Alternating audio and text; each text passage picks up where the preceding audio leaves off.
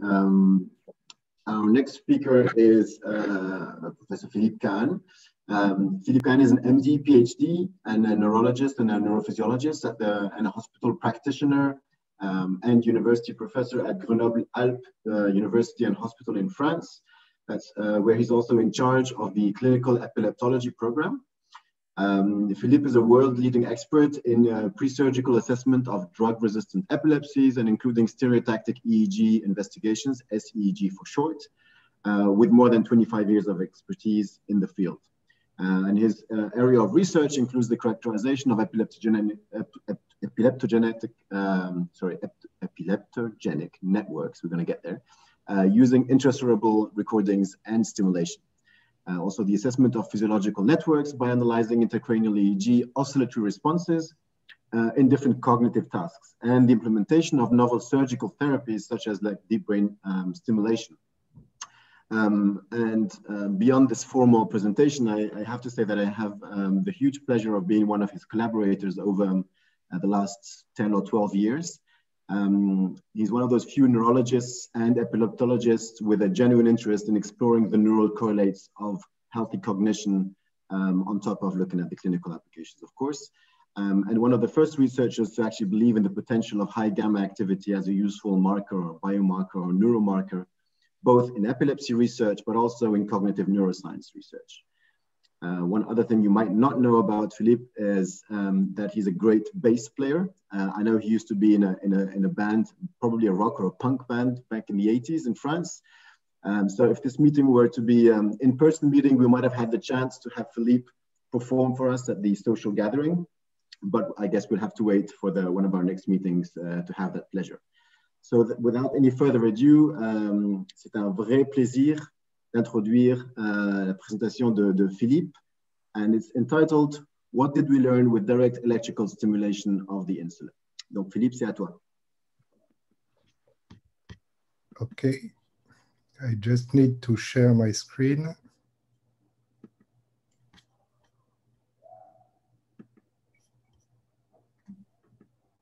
Okay, do you see it? Yes. Okay, better to start with the beginning. Sorry. Okay, thank you very much, Karim, for this very kind word. And I thank also Dong for this kind invitation to this very nice symposium. Just a correction to what Karim said. I'm definitely not a good bass player. Karim is much, much better than I am. And somewhere, possibly, we will try to play together, and if I start to go back with my old passion for music. Okay, so my talk today is dedicated to direct cortical stimulation of the insula in humans. And why do we stimulate epileptic patients in clinical routine? So, of course, these are epileptic patients that are candidates for epilepsy surgery, and the main goals of stimulating the brain in those patients is first to perform functional mapping to avoid any eloquent cortical areas during surgery. Second, to estimate functional connectivity, and these will be the two topics I will deal with.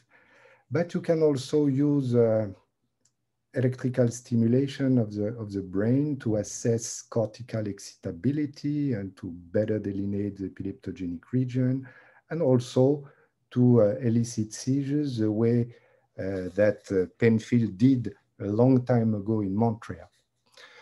So before starting with a few presentations that won't be as nice as what Professor Evrard showed, just a few words on what we are doing when stimulating the brain. We have to be aware that we absolutely don't know what we are doing, whether we are activating the region or inhibiting. Probably depends on the cytoarchitectonic, which is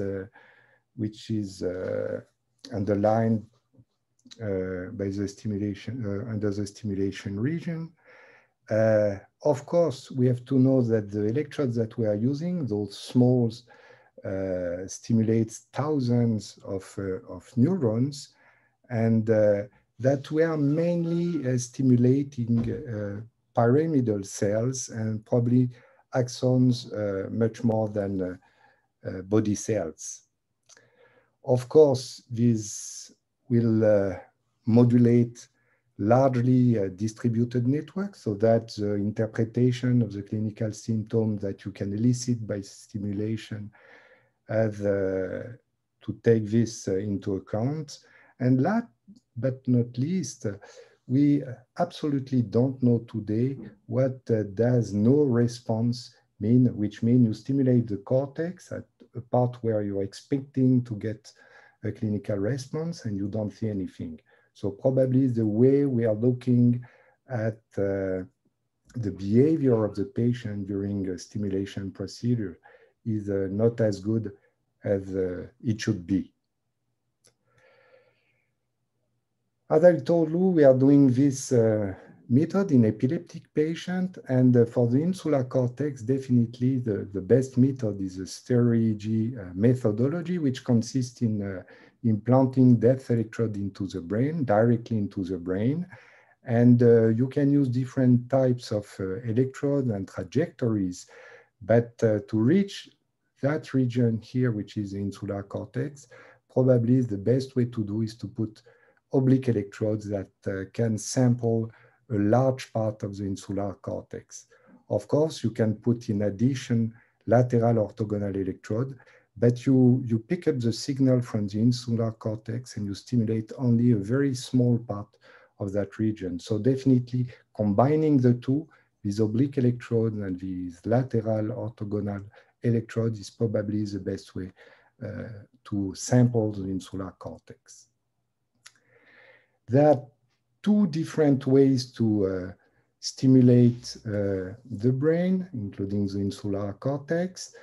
The first, and this is mainly used for functional mapping purposes, is to use, sorry, this is a mistake, to use a high frequency stimulation around the 50 Hertz. And the second, mainly for seizure induction or excitability purposes, or when you're stimulating fibers, is to use low frequency stimulation. So high frequency stimulation here is probably much better to elicit symptoms when stimulating, and low frequency stimulation is an ideal tool to look at functional connectivity, as I will show you. So just to tell you that what we are stimulating is, the way we are stimulating is a bipolar stimulation between two contiguous contacts here over the same electrode. And this is where the stimulation is done bipolarly and in a biphasic way, so that it will be safe for the patient.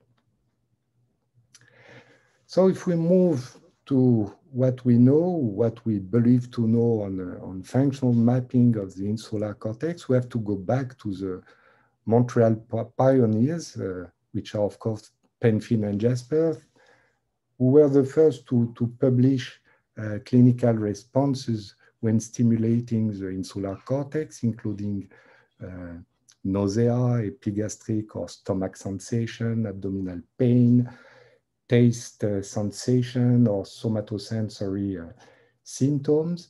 And then for more than 50 years, insular cortex was stopped to be recorded by clinicians because it was at that time considered as too risky to record the insular cortex and not really efficient to operate it. Then came the group of Lyon in the early 2000 that started to reassess the role of the insular cortex in epilepsy. And they include also in their work some functional mapping studies that show very nicely for the first paper that it was possible to systematize different regions within the insular cortex, and that pain could be elicited from that region. I will go back to that. Then a few additional groups, including, again, Montreal group, published a few studies. I will go back to that. And finally, and I will mainly focus on that paper, back to Lyon, with a very nice paper that came out a few years ago, where they obtained in more than 200 patients, more than 500 clinical response within the insular cortex. So this is here a summary of the main studies that have been published using stimulation for eliciting symptoms in insular cortex, with the last one, the most important, coming from the Lyon group. And these are the different categories of symptoms that you can elicit from the insular cortex. So as you can see here on that summary here, which will be nearly published in the book of Dong, you can see that the somatosensory responses are mainly obtained here by stimulating the posterior part of the insular cortex, mainly the anterior and posterior long gyri of the insular cortex. And it's much more easy to elicit paresthesia in that region than thermic sensation and last than pain. Pain is possibly, nevertheless, the most specific clinical response that you can get when stimulating the insula. This is the only part of the brain where you can get such a clinical response. I show you this, an example. So this is a left side stimulation of the posterior superior part of the insular cortex here, where the patient complains here of a very important pain in the leg. So be careful when stimulating that part of the insular cortex, because it's quite painful. So these somatosensory responses are elicited in more than half of the stimulation applied within the insular cortex. And again, that region here in the posterior superior part of the insular cortex is the one which is the most prone to elicit pain. That's interesting because it could be a target for deep brain stimulation in painful patients. This is a study that comes from the Dong and Nguyen group, where in 6 patients, they decided to stimulate the posterior insular cortex and to look at the effect, to stimulate chronically with 150 Hertz stimulation, which is supposed to inhibit the functions. They stimulate that region and demonstrate that this subclinical stimulation of the posterior insular cortex increased head pain threshold, not only contralaterally, but also ipsilaterally. So this could be an interesting option for painful patients. It has, of course, to be confirmed. So the second most important type of symptom that you can elicit in the insular cortex are visceral sensation, which are mainly constrictive sensations that are very often localized over the throat, over the mouth. You can get also abdominal sensation or thoracic sensation, but probably what is the most typical in that region are stimulation that produce this throat sensation. So this is an example of this, very typical. It was a right side stimulation, if I remember. So she's asked whether she's doing well, and she indicates her throat. This is an ascending sensation in the throat. And she was even about to cry, a sort of intent to cry in that region. So those visceral sensations are mainly elicited here from the anterior insular cortex, but as you can see, there is a large overlap with the so-called somatosensory and pain thermal region here in between the two regions, so that it's very difficult to be clear on which is a region which is the most prone to elicit this kind of sensation. So if we move forward, auditory sensation are elicited here mainly over the inferior and posterior part of the insular cortex. So in a region which is very close to the core auditory cortex here.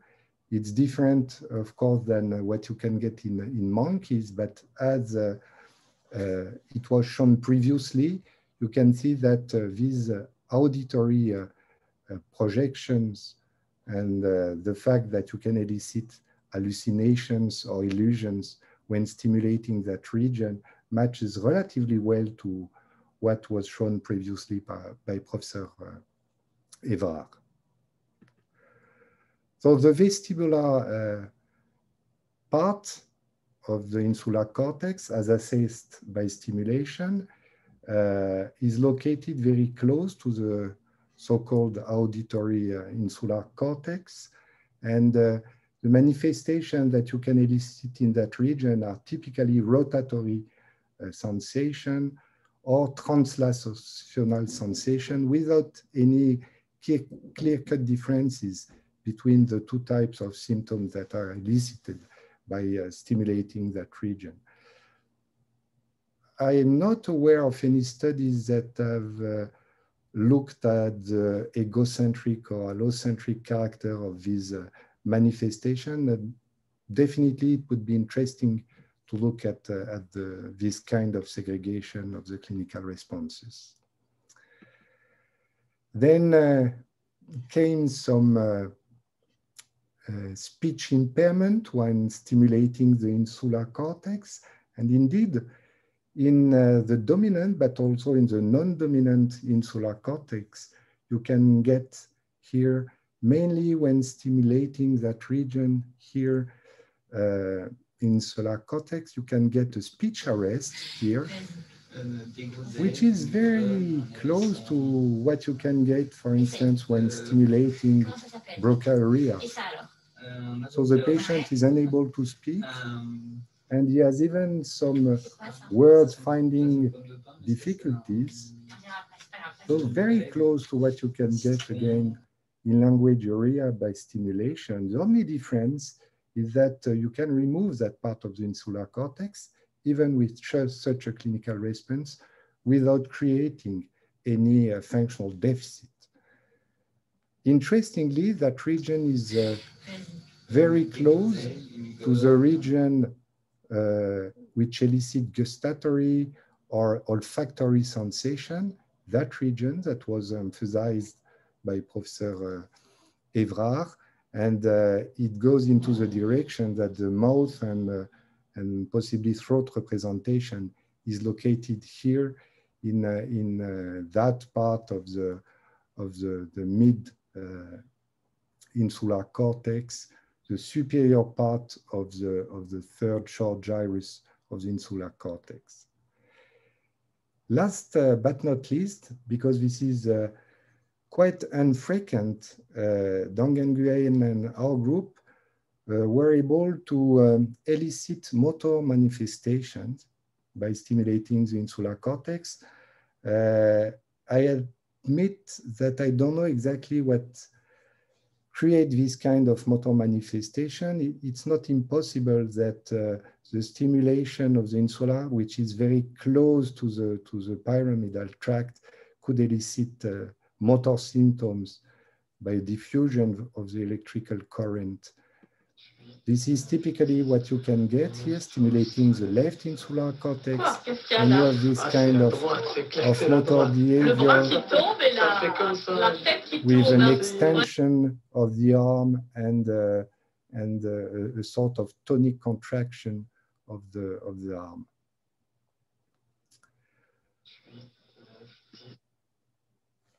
Okay, if you're looking at what you can get by stimulating directly the insular cortex, it matches quite well with what we know from fMRI studies regarding these sensory motor, chemical sensory, social emotional and cognitive part of the insular cortex.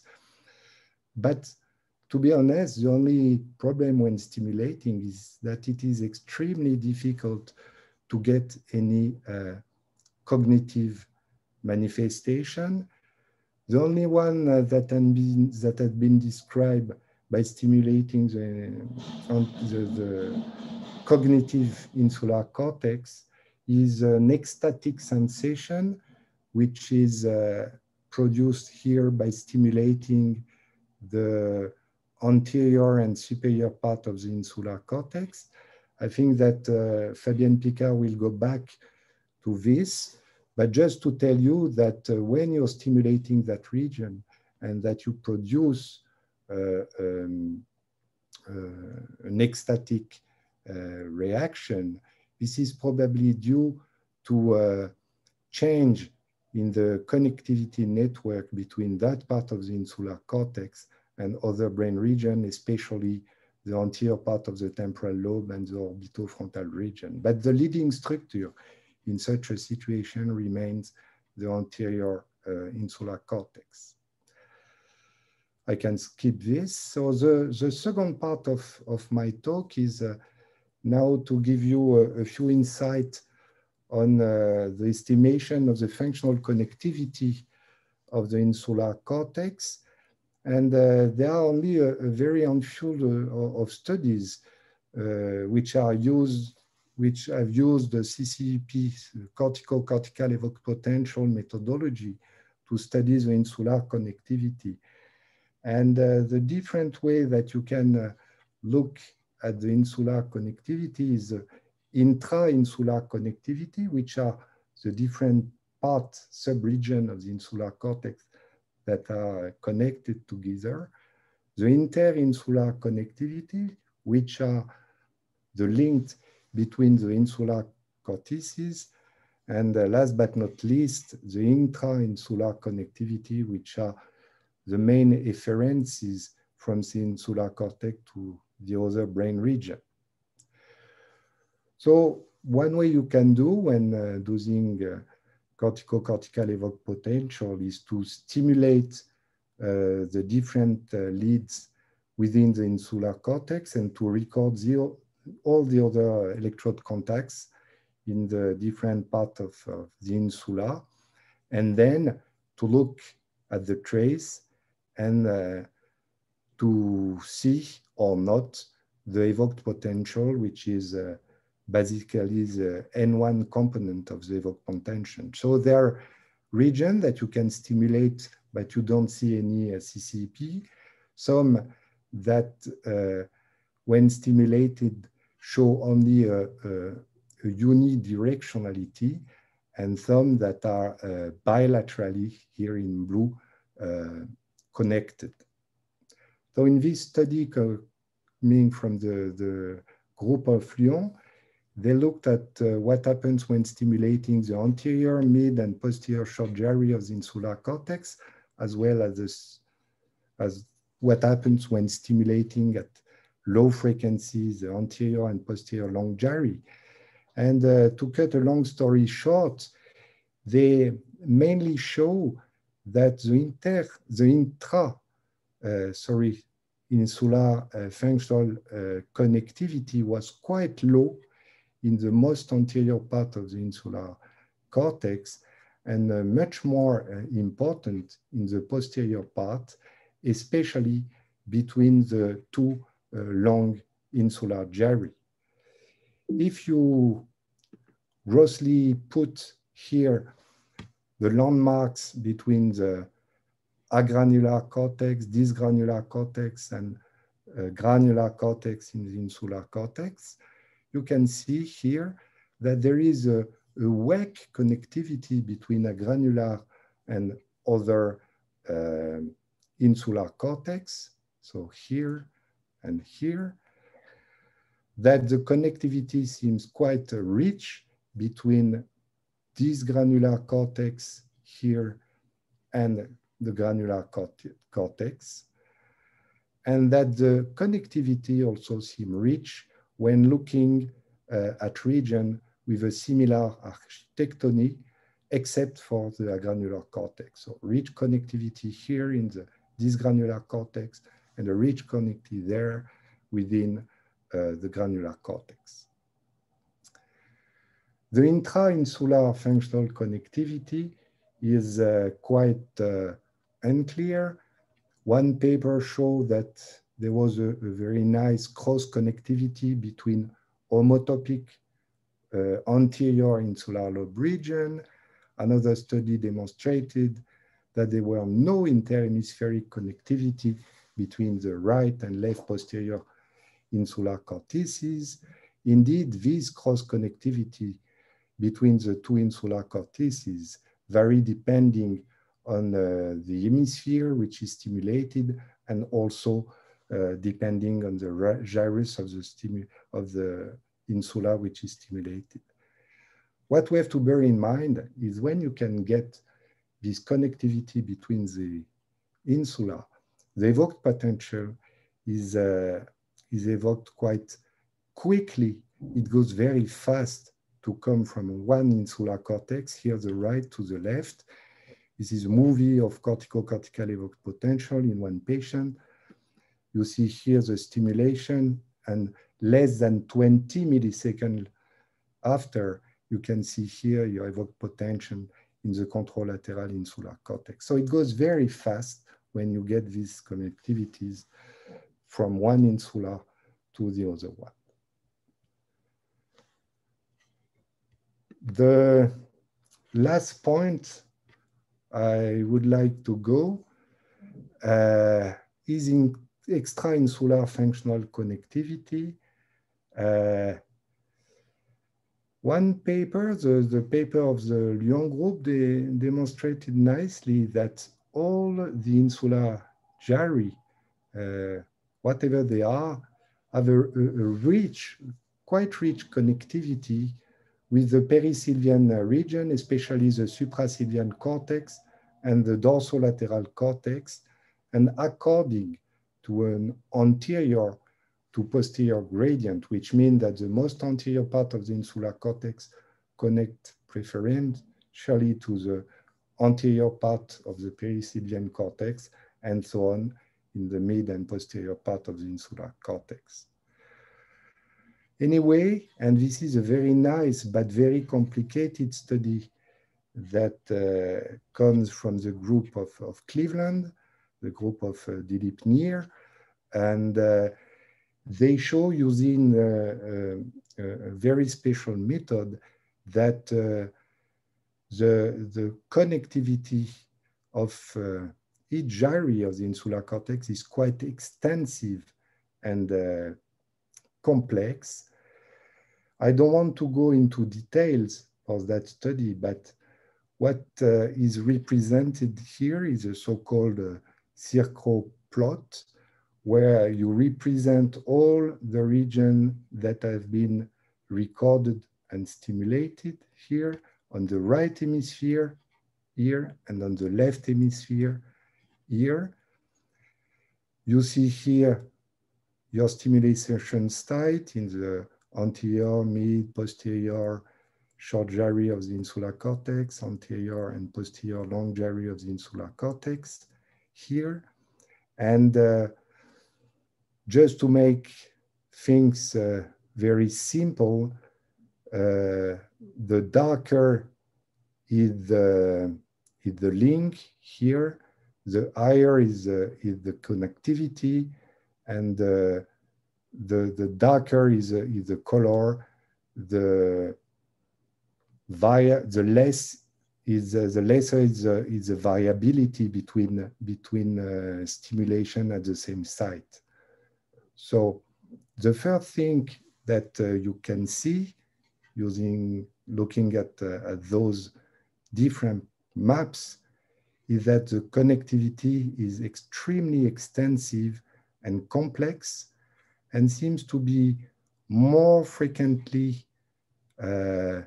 bilateral at the most anterior part of the insular cortex that what you can see here over the most posterior part of the insular cortex. What the authors show also is that when they are looking at those different regions that are represented here and compare to what we know on the different classical networks, such as salience network, language network, and so on, they found that the right insular cortex was mainly dedicated to sensory, pain, vestibular, and saliency processing, while the dominant insular cortex here was much more dedicated to the so-called language network. Also, what they found, and that's interesting, is that most, if not all, gyri of the insular cortex were connected with axial gyrus, whatever the side of stimulation, which means that you have this bilateral representation of the auditory cortex, that you have this bilateral projection to the auditory cortex that can be elicited by stimulating the insula. The second point that they show is that the ipsilateral connection to the hippocampal formation is quite frequent, whatever the gyrus which is stimulating.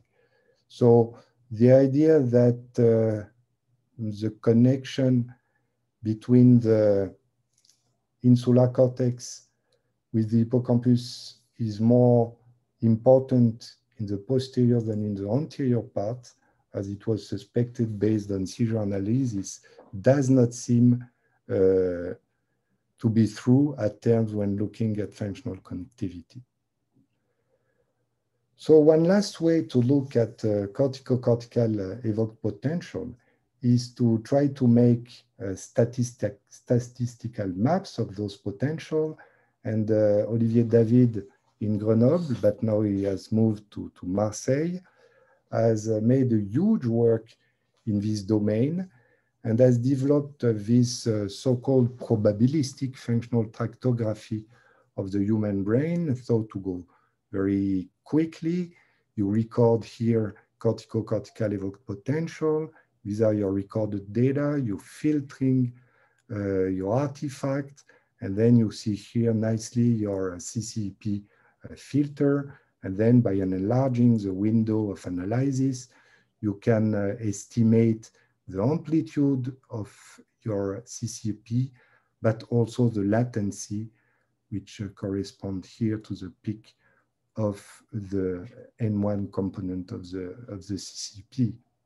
What was very original in the work of Olivier David was that he presents the results using a neuroimaging approach so that you can make an analysis at the individual level, but also at a group level. For instance, here for amygdala stimulation in more than 80 patients, you can see here your connectivity probability map. So which are the regions that are the most likely to be connected with in amygdala stimulation, but you can have also a connectivity latency map where you can see here the latency with which, for instance, the amygdala connect here to the anterior part of, I think, the cingulate here.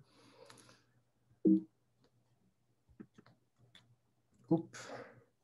So that's very interesting, not only to have the map of the regions that are the more prone to be connected with a stimulated region, but you can get also the latency with which the evoked potential is elicited when stimulated that region. So for the insular cortex,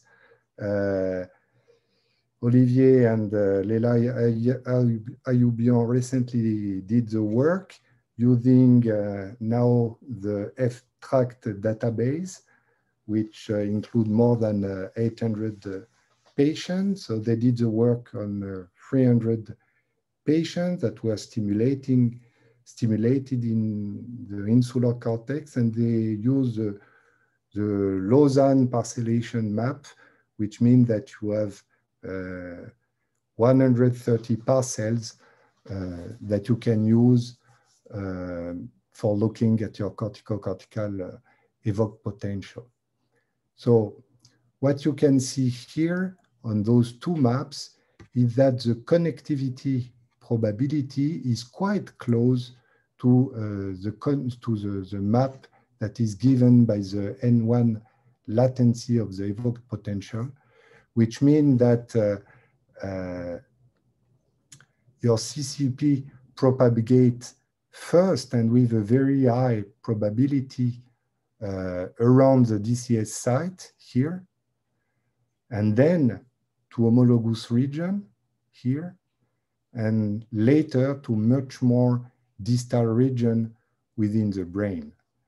And the second point is those areas with a fast propagation here and with the highest connectivity probability are probably regions that are systematically and directly connected to the insula. So when looking at those kind of maps, it's probably better to look at the part of the parcels where the connectivity probability is high and the latency is short. Philippe, you have 1 minute left, if that's okay with you. Yeah, I think I will have finished. Thanks. So if you just look at the probability map, what you can see when stimulating the posterior insular cortex is that the response is quite similar between the left and right insular cortex.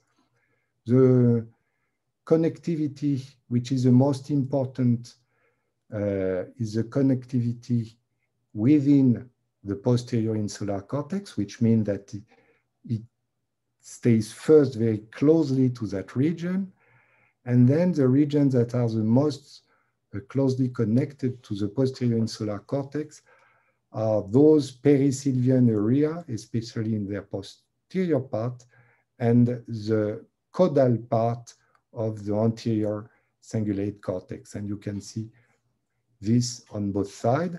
Interestingly, you can see that the connectivity, which is a bit low here on the contralateral hemisphere, is done between the two posterior insular cortex and between those anterior mesial territories. In the left and right anterior cortex, again, the maps are quite similar, with the high probability to be connected within the anterior insular cortex, with a subtle difference with the left, where pars opercularis of Broca is also closely connected. And then the second probability to be connected to that region is much more anterior than with the posterior insular cortex, including the pars orbitalis and triangularis on both sides, and also the cingulate and the cingulate more rostral than what was observed in the stimulation of the posterior cortex. So I will end there just to summarize the few things on the functional mapping and the functional connectivity of the insular cortex. The clinical responses to insular stimulation are multiple and show only a partial segregation with some overlaps. Interestingly, cognitive, emotional, and motor responses are quite rare, but this is probably a technical problem of the stimulation. The anterior insular cortex shows less intra-insular connectivity than the posterior insular cortex, and both subdivisions are densely connected ipsilaterally, more anteriorly for the anterior insula and more posteriorly for the posterior one, and the contralateral connections are not rare when stimulating the insula, notably between the homologous region of insular subdivision. So I thank you and sorry to have outpassed my time.